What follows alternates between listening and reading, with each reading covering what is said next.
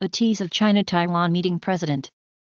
Trump has accused China of unfair trade practices and threatened punishing tariffs and upended diplomatic protocol by speaking by phone with the president of Taiwan, which China claims as part of its territory.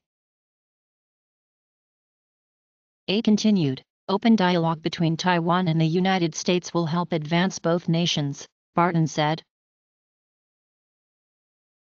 Flash forward 2 months, and Ryan was praising Trump in front of a cheering crowd in Wisconsin, thanking him for clinching the first Republican presidential win in the state in decades.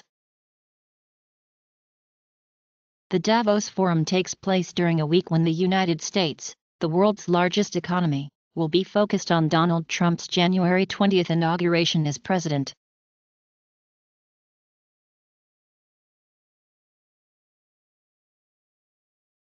Thanks for viewing this tease. Sign up for the Tip Top Tech channel or search for a Tease Second Mind on YouTube to find and then enjoy other teas.